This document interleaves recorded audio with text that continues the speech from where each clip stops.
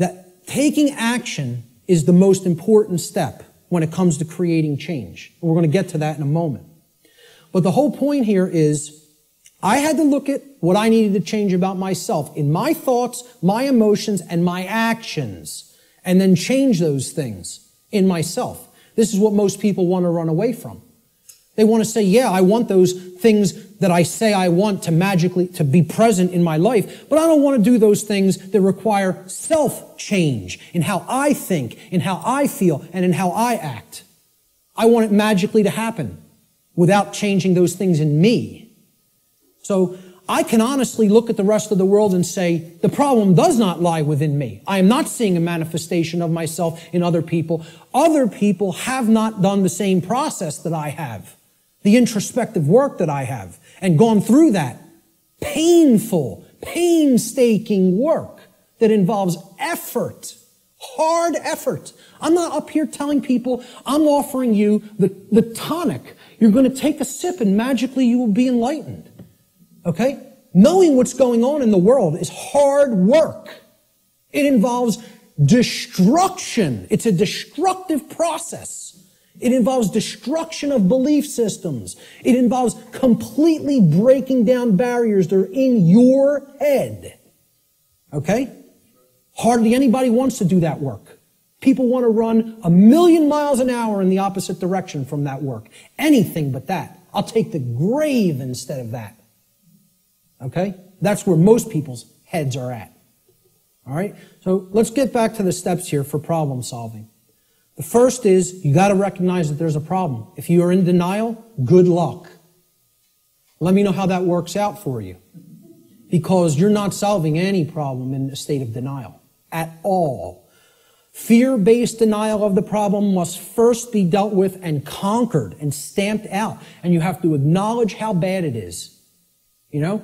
People feel symptoms coming on of a disease or something and they want to ignore it because they don't want to believe I'm sick.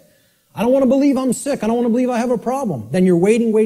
You don't get it diagnosed, and then it turns into a much bigger problem, which is where we're at as a society for ignoring this information.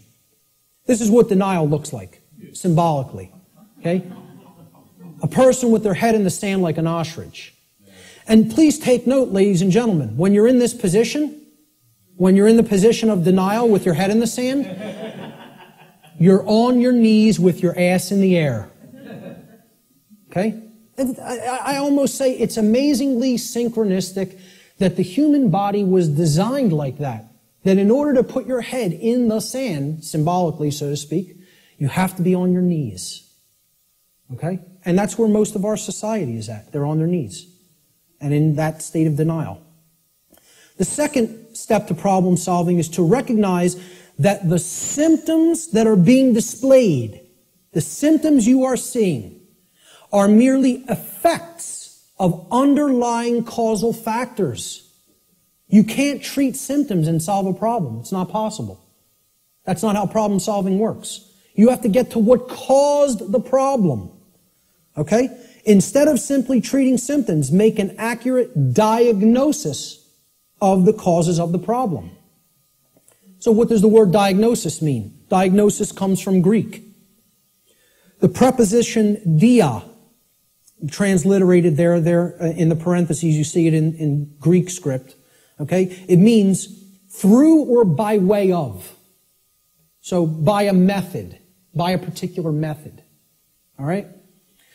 And the second part of diagnosis is the Greek noun gnosis. Gnosis means knowledge in Greek. So what a diagnosis means is through knowledge or by way of knowledge. You're going to solve the problem by way of knowledge. There is knowledge that acts as the requirement to solving the problem and getting what you want.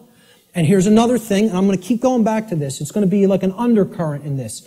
Because the New Age community, I'm going to become a more outspoken opponent of New Age ideologies. Because they are lying to people. Whether it be through direct, willful deception, or whether it be through useful dupes and useful idiots. They are telling people things that are completely inaccurate to how things really work. All right? Because they want to keep people suppressed and non-active. They want people in acceptance mode of everything. Accept, accept, accept, never rebel. Okay? Don't take action. Just observe, just watch. You'll hear all these things in the New Age movement. Okay?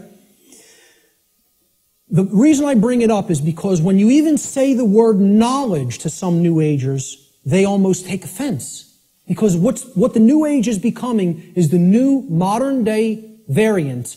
It's a new form of what's known as solipsism. And we're going to get to what solipsism is in a little while. Okay? But essentially, people don't want to hear that knowledge is what is required. Because the attainment of real knowledge, not pseudo-knowledge, real knowledge, requires work. It requires effort. It requires reading. It requires listening. It requires watching. And you know what most of all it requires that people don't want to give up? Who can tell me? Time. Thank you, sir. It requires time. There's one of the currencies people don't spend, on many things that they don't feel they can get immediate gratification from, which is why immediate gratification is so stressed in our society by the control system. That's what keeps people in their ignorance. So a diagnosis means if you're going to get well, you got to have the knowledge of the underlying causal factors that led to the creation of the symptoms. You're not going to treat the symptoms and get well. You got to have the knowledge to get to the causal factors, to find out what cause put this into effect. And we're going to talk a lot about cause and effect. The third step to problem solving is, through the knowledge that you've acquired now, via making an accurate diagnosis of the problem of the causal factors, right? You're going to then put that knowledge into action. Understanding what created the problem is like step 2, right? Stop being in denial. Understand what caused the problem. Act on the knowledge you now have to solve the problem, to make it right. Okay? So action is required. We make the diagnosis, then we have to take the required action necessary to rectify or to set right, which is what the word rectify means, the causal factors that led to the manifestation of the problem. Let's talk a little bit about the concept of what truth is, how I refer to truth in all of my work.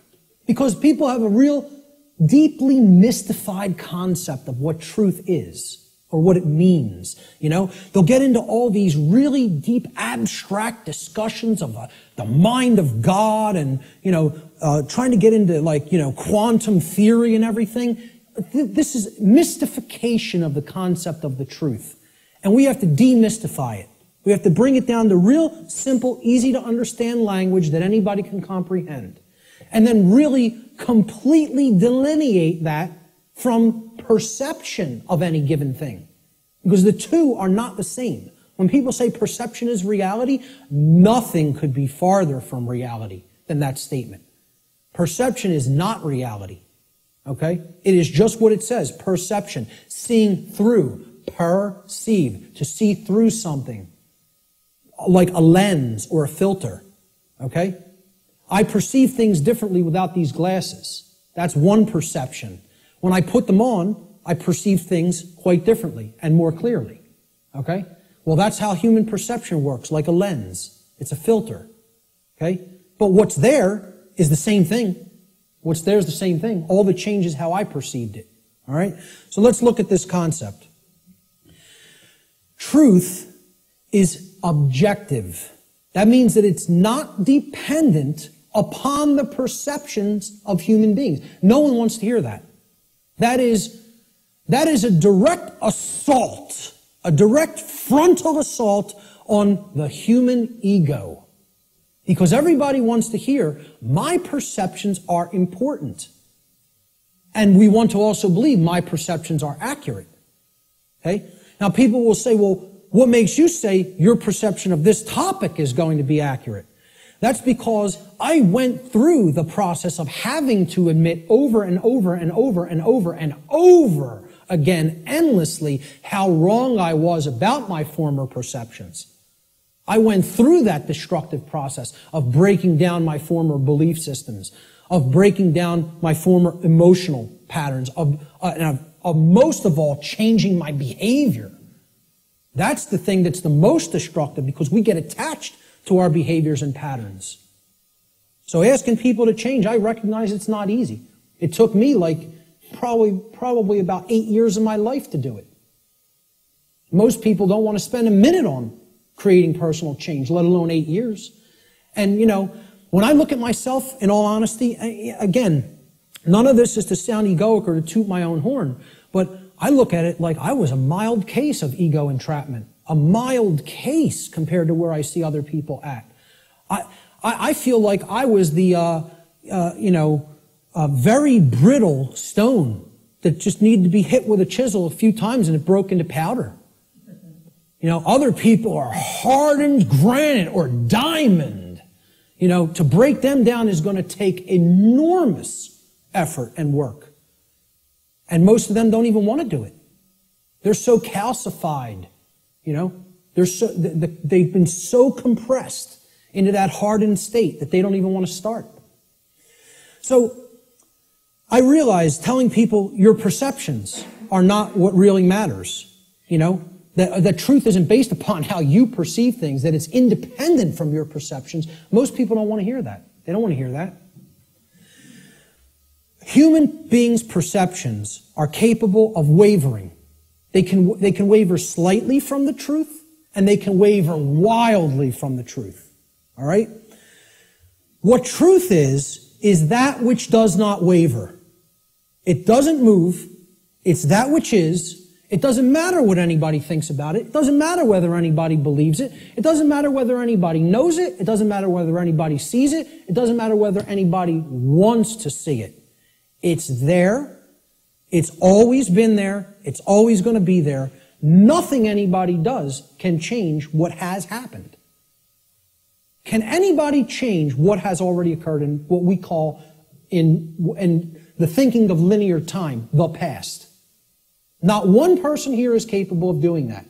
Let me tell you something. Not one being in the entire manifested universe is capable of doing that.